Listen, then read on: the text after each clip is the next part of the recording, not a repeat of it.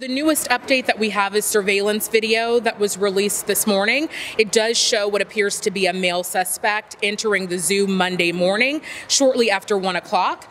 This same individual, it appears, slashed open the mesh at the habitat here at the zoo, and that's how they were able to steal Callie.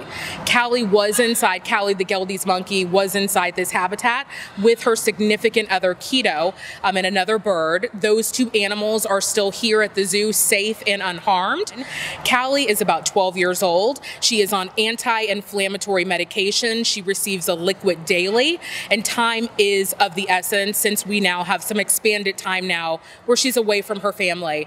We are asking anyone with any information to please come forward and return Callie to her family here at Palm Beach Zoo.